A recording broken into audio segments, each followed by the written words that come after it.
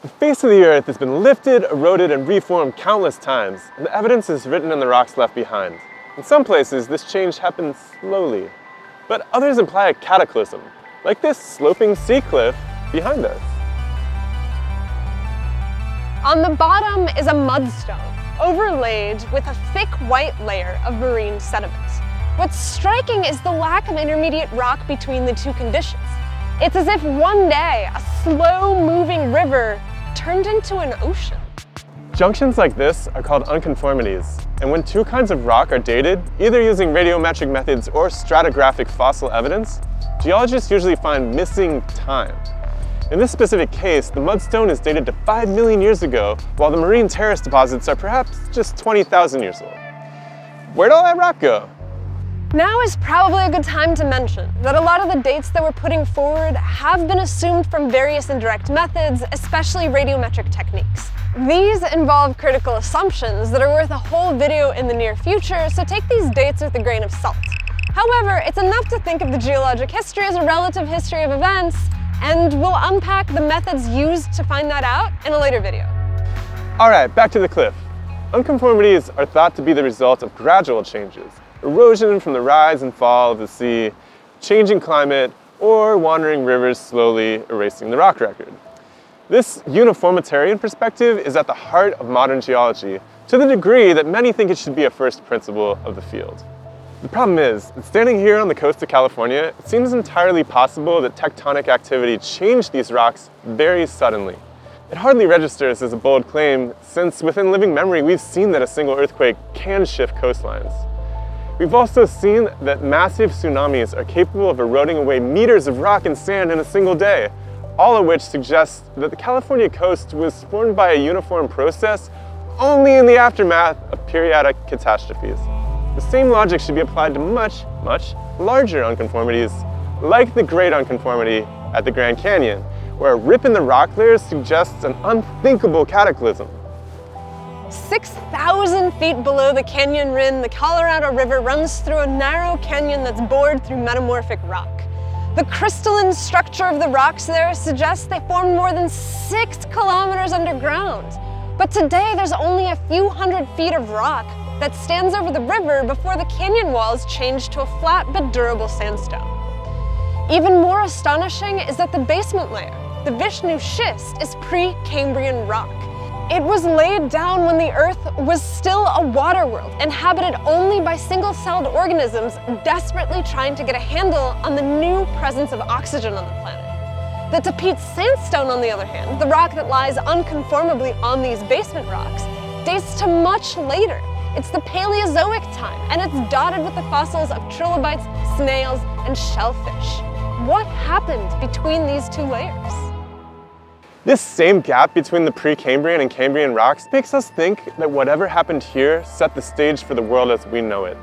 What's most mind-blowing is that there's still no conclusive answer about what kind of event is capable of shaving a mountain range the size of the Himalayas down to a flat surface on which a shallow sea can form. To put some options on the table, we're going to explore some of the non-uniformitarian events that could have obliterated kilometers worth of geologic records worldwide and perhaps simultaneously remodeled the Earth into something hospitable for the plants and animals that we find everywhere today. It's a story full of sunshots, big bangs, and all scales of fantastical chaos. So buckle up, folks, because we're about to produce some pretty far out possibilities.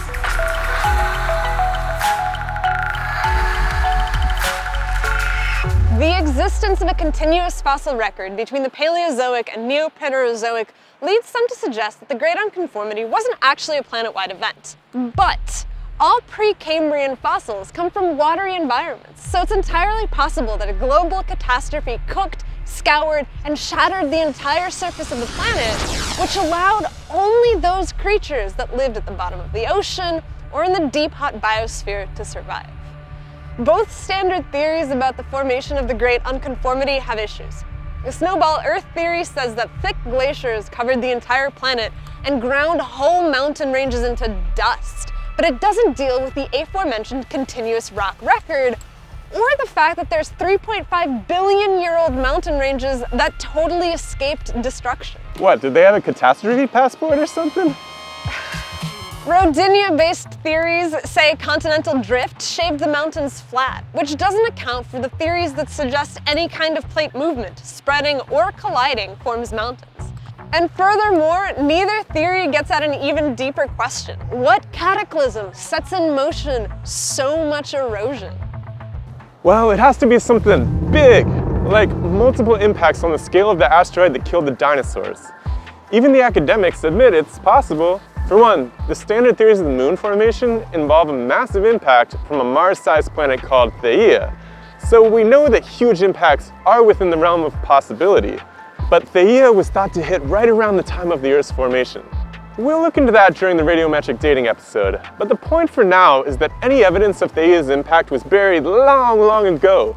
Even the Chicxulub crater was hard to find, so going 10 times further back into the Cambrian boundary means there'll be even less evidence available.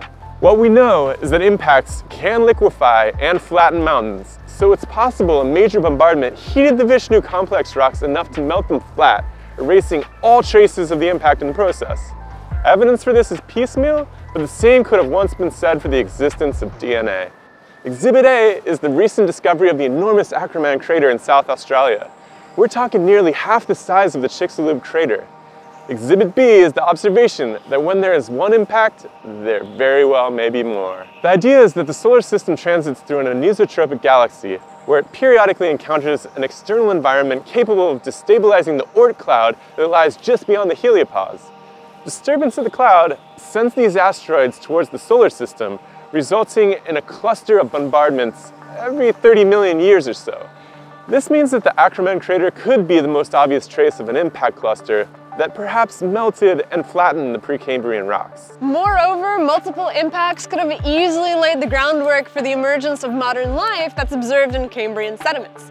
Heat generated by multiple impacts could have caused the theorized rise in ocean temperatures during the Cambrian, and the erosion from the impacts could have dumped tons of sediment into the newly warmed oceans.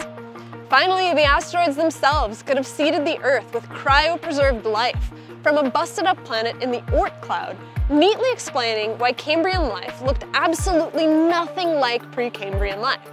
When it comes to explaining geological features on Earth and throughout the solar system, scientists often invoke impact theories, which become a kind of uniformitarianism that discounts the possibility that our planet has been recently shaped by true catastrophes. Celestial events so rare as to have never occurred during the lifetime of the species. At Demystifying Science, we know that rare doesn't mean impossible, and so want to propose some cosmic scenarios that require you to welcome the unlikely. After all, there's only one great unconformity, so it makes sense to search for a needle in the hay. That said, what if the surface of the Earth was cooked by a solar burp, a nova from a long-gone sister star, or even a hypothetical electrical event? We know that massive solar storms have visited the Earth. The Assyrians made note of them in 800 BC, the Pueblo Indians recorded them as petroglyphs almost 2,000 years later, and newspapers described the modern electrical debacle of the Carrington event. Researchers have even detected massive solar storms 7,000 and 9,000 years ago by detecting spikes in cosmogenic radionuclides in tree rings. None of these were big enough to cook the Earth flat, but today is not yesterday. Astronomers have found young sun-like stars that give off plasma belches 10 times the size of what we observed from our own middle-aged Sol. And theories of CME's flash-melting surfaces have been around since glassy deposits were found on the surface of the moon back in the 1970s.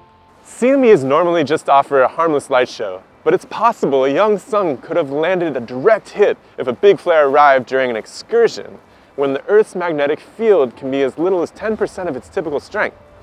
Such an unfortunate coincidence is furthered by scientists suggesting a flurry of field weakening reversals may have occurred right around our mysterious Cambrian boundary, perhaps unshielding the terrestrial crust just long enough to allow a massive solar belch to slip through the goalie's legs. Another potential source for a planet-killing flare is a proximal star. And yeah, the nearest star is light years away, but what about 500 million years ago? Astronomers have found that stars are often, if not always, born in pairs. And this raises the question, why is our sun alone? Perhaps Sol's partner is wandering the galaxy, never to be reunited. But what if our partner star was around at the time of the Cambrian boundary? Binary stars are observed so close to one another as to be effectively touching. So it is possible a catastrophic breakdown of our local binary could have produced a CME sufficient to vaporize kilometers of the crust. Or maybe the same partner star could have prematurely supernovaed, a proposal supported by the observation of at least one relatively stable star going boom for no apparent reason. Our sister star could have gotten whacked by a passing exoplanet, leading to the greatest light show ever to grace the face of the Earth, and killing off most of the Ediacaran creatures in the process. While all of this may be statistically unlikely, rare events have to happen somewhere. Why not here, the only planet known to have life? The crazy thing is that we might never know. All traces would be gone by now. The oldest visible nova, the Vela remnant, is only 10 to 20,000 years old. That's 25,000 times less time than we need in order to be able to observe the improbable star explosion that is proposed here. So who knows? One thing is more or less clear. 500 million years ago, something big happened that shaved off massive quantities of rock, killed off most of what came before, and seeded a whole new wing on the tree of life. A final cosmological entry in this story is championed by the Thunderbolts Project. The cause of earthly chaos was electrical. To understand the model and to see if we can apply it to our earthly conditions, let's take a short trip to the Valles Marineris, the Martian Grand Canyon. Contemporary academic theory suggests that it is a rift valley formed by the separation of tectonic plates that was subsequently carved by flowing water. If this were the case, we should expect to find large pools of fluvial sediment at the outlet to the valles, but there is no such sediment. In fact, the canyon doesn't even seem to have an outlet. The proposed alternative is that a highly charged body swooped past Mars, causing a planetary electric discharge in the process. The arcing has been electrically recapitulated in the laboratory by Walt Thornhill and colleagues, and in countless wood-burning videos on the internet. Unfortunately, it's not so clear-cut back home, as there's a huge amount of Grand Canyon sediment in the Colorado River Delta in Southern California.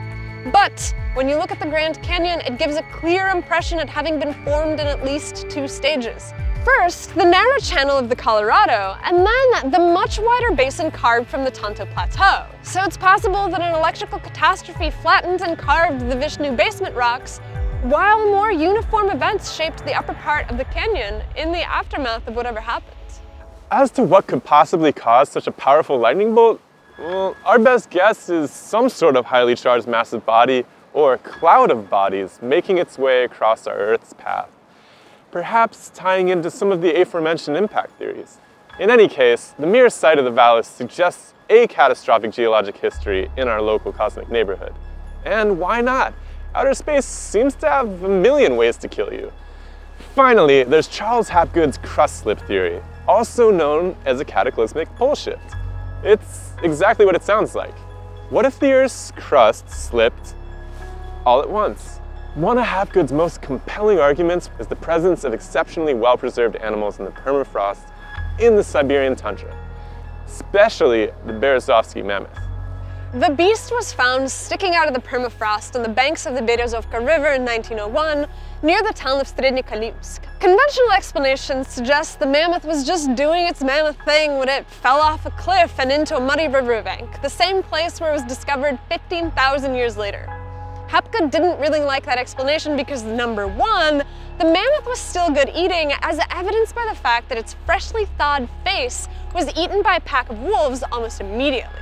Given that freeze-thawed meat goes bad in a number of months, Hapgood concluded that the beast must have become frozen in its forever home quite suddenly. However, the condition in which it was found made it impossible for the animal to have died during an Arctic winter, the only time it could have frozen quickly enough to maintain the quality of the meat. It was A, entombed in mud, which means that the mud couldn't have been frozen when it died, and B, it had a mouthful of unchewed grass, which meant it couldn't have been winter in the Arctic Circle, and C, it had a stomach full of orchids, buttercups, and creeping thyme, none of which are compatible with a flash freeze death. Unless, of course, the mammoth woke up in one climate and died in another due to a severe pole shift that carried it from the latitude of southern Europe to a few dozen kilometers south of the Arctic Circle. 60 years ago, Hapgood's theory was defeated by plate tectonics, the preferred uniformitarian position. But modern science is starting to come around to the idea.